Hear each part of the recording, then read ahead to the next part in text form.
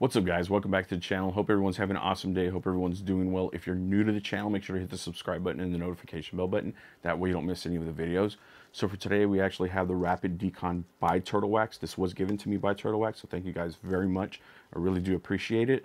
I'm going to go ahead and use this on my truck wheels as well as on the Avalon wheels. So let's see what kind of results we get, and we'll go ahead and get started right after this.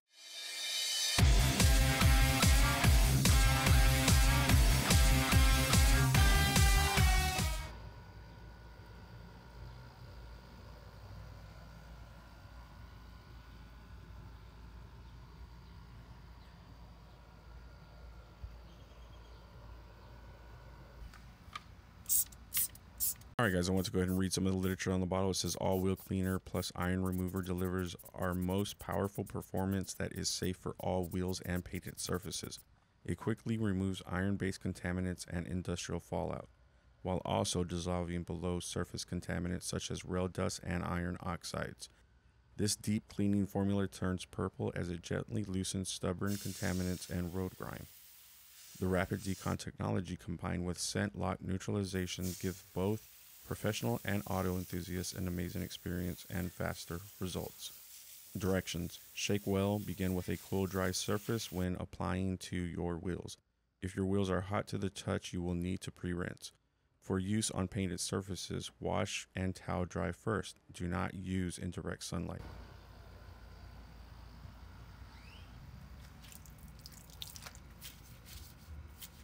To mention here too that I just wanted to go ahead and try it with the tools because there were some parts that it did miss. Again, if had I used my pressure washer, I'm sure it would have knocked it all out. The other thing too is I was just using water, so it's just water in the bucket.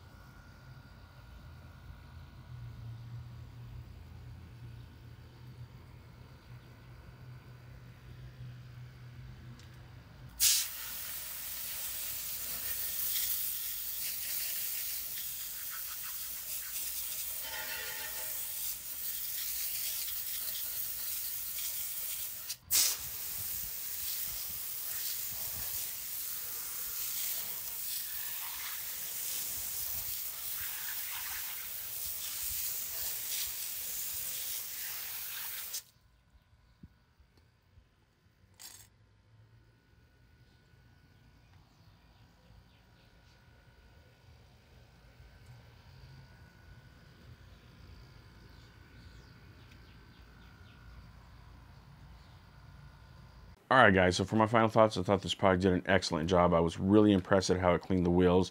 This is thus far my favorite iron remover, and I'm not just saying that. Try it for yourself. It does a really good job, and all I had to do was just use the water hose. Really, on my wheels, all I had to use was just the water hose. Had I had my pressure washer though, it probably would have knocked down a lot more, you know, some of the stuff a lot more easier. Because I missed a part, and I think you can see it in the video at the very end. I did miss a part underneath, and all I needed to do was just wipe that with a microfiber towel, but the rest of the wheels were fine. The other thing that I wanted to mention too was that the smell, it's not too bad. It's kind of strong, but it doesn't have an egg smell, so that's cool, which is pretty typical for your iron removers. So it's not too bad.